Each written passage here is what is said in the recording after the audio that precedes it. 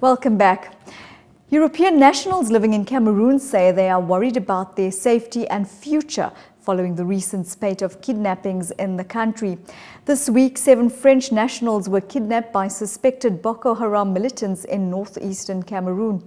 ITV's Hassan Isilow has more on the story. The recent kidnapping of 7 French nationals in a game park located between the border of Cameroon and Nigeria has created fear and panic among the expatriate European community living in Cameroon. The Cameroonian government says about 6,000 European nationals are living in the West African country. Cameroon has been a relatively peaceful country, and this is the first kidnapping of its kind to occur within the country's borders.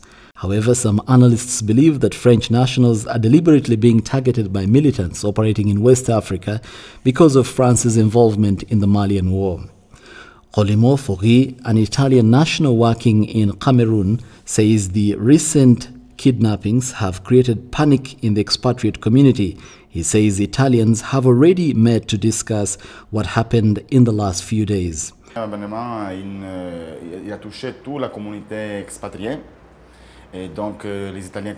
Meanwhile, the French government has blamed Al-Qaeda militants from neighboring Nigeria for reportedly kidnapping 7 of their citizens. The family, who lived in Yaoundé, were captured at about 7 a.m. in the morning in a village located 6 kilometers from the Nigerian border near the Waza National Park and Lake Chad, which are popular holiday destinations.